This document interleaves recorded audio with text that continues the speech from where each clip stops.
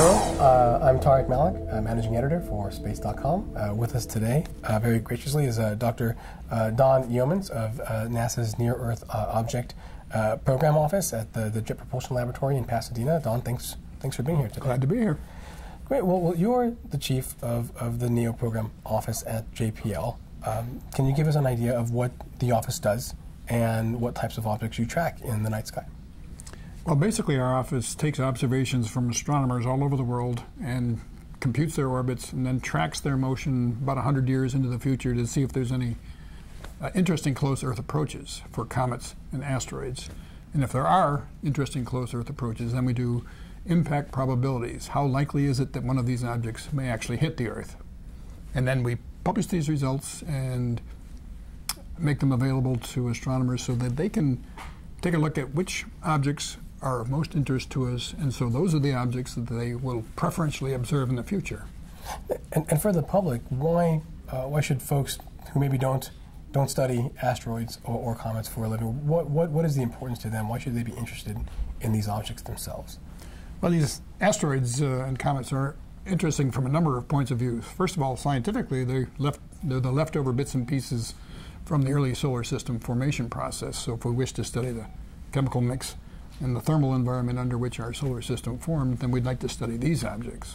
They also delivered to the early Earth much of the water and organic materials that allowed life to form. Subsequent collisions punctuated evolution, allowing only the most adaptable species, that's us, to progress further.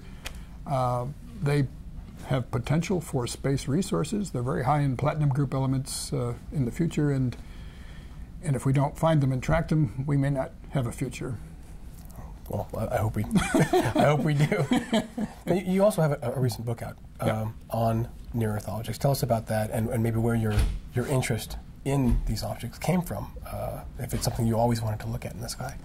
Well, comets and asteroids in the Earth's neighborhood is a relatively new area of research, because about 20 years ago and prior to that, people didn't really pay attention to all the objects that were sort of whizzing past the Earth from time to time.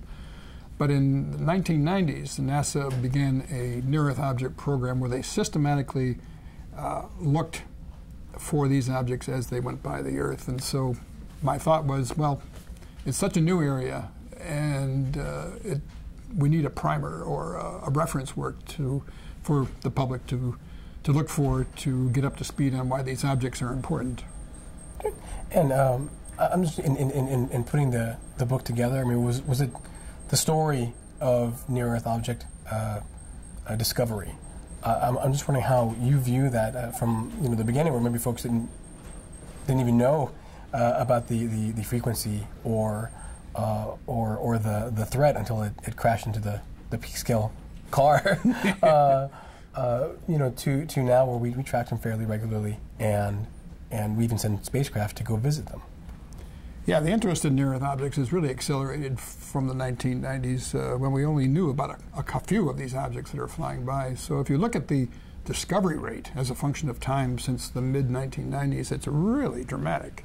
So we're discovering thousands of objects each year. In fact, there's about 10,000 objects that we know about 1,500 of which can get quite close to the Earth. And so those are the objects, the so-called potentially hazardous asteroids, that we pay most attention to. And for you personally, to be dedicated to that field, I mean, there must be a draw that you find extremely fulfilling and interesting. I mean, what is it about them to you that just makes them kind of an object of wonder, and then also, something to protect against? Well, as I mentioned, they're interesting from a science point of view. They're interesting from a origins point of view, our origins. They're interesting from a point of view of future resources in space if we wish to develop structures and use the water resources in these asteroids and comets for sustaining life, break the water down into hydrogen and oxygen, which is rocket fuel. So one day these objects may be the watering holes and fueling stations for interplanetary travel. So, and then of course there's the threat. That's always there. And so it's all of these things that makes them interesting to me and to the public. So, and it's our job to make sure that none of them takes us by surprise.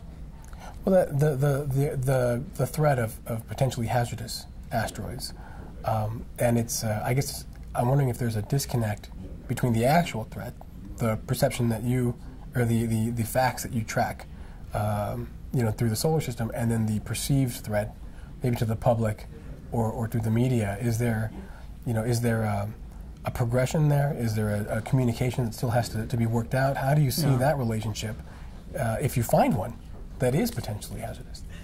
Well, it's difficult to get the complexities of this, predicting these objects to the public, because when we first discover them, their orbits are so uncertain that we really can't say where in its orbit it's going to be at a particular time very accurately. But as we get additional observations, the uncertainty region gets smaller and smaller, and our ability to track it into the future gets better and better. So very often we start with not being able to rule out an Earth impact in such and such year in the future, and then we get additional observations and we say, yes, we have ruled that out. In fact, in the last 2 months, we've ruled out 3 objects as potential impactors. And that's AG5, the asteroid Apophis, which is a very famous, well-known, and the other one would be? 2012 DA14, which is still going to make a very close approach on the 15th of February. In fact, it's going to come within the ring of communication satellites that will be announcing its arrival. Oh, great. Well, I guess to rule them out as impact risks based on your analysis, what actually is a potentially hazardous asteroid, and how many observations do you need to rule out the chances of an impact within a given flyby? Well, we call potentially hazardous asteroids, they have to have 2 characteristics. They have to be large enough to make it through the Earth's atmosphere and cause damage. So they have to be about 100 meters or so, or larger, and they have to pass within something like 7.5 million miles of the Earth's orbit. So they have the capability of getting close to the Earth.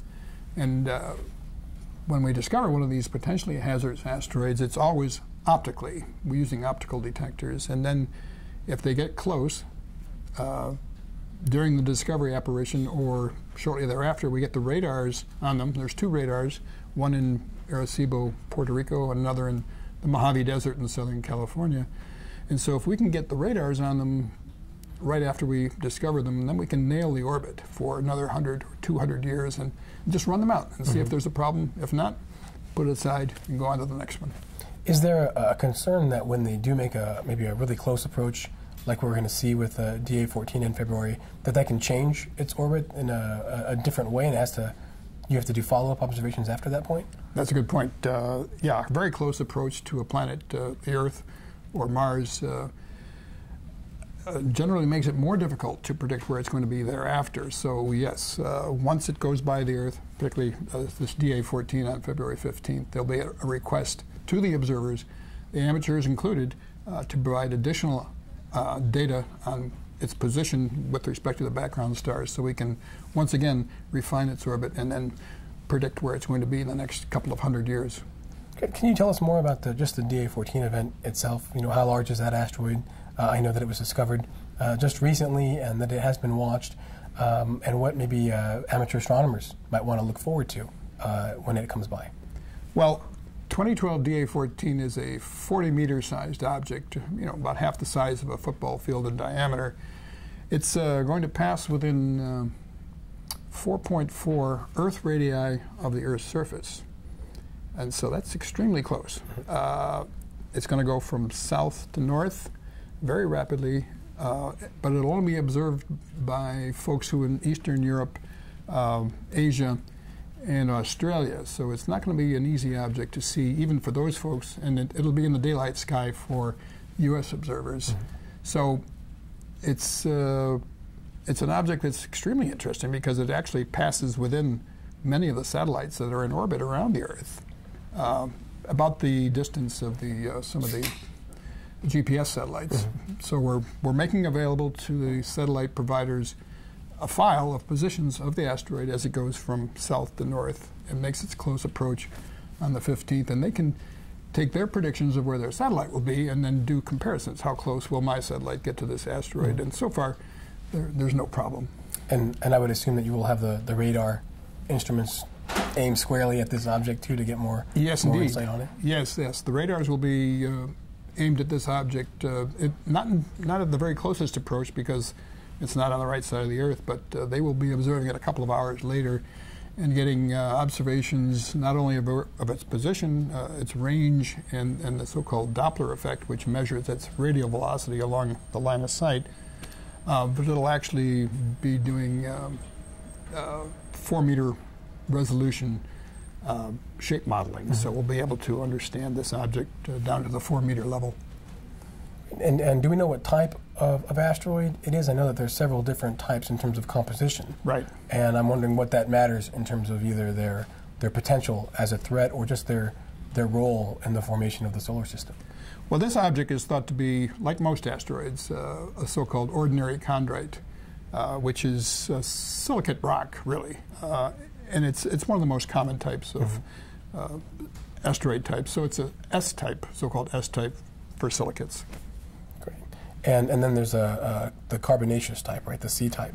There is. The more interesting types actually are the C-types because they are covered with, they're composed of organic materials and sometimes water ice. And so those are the objects that are most interesting for delivering to the early Earth much of the carbon-based materials that allowed life to form. They're most interesting because we could one day perhaps mine them for their water resources and break the water down into hydrogen, oxygen, which is rocket fuel. So these C-types, which are the more rare type, are actually more interesting. Space.com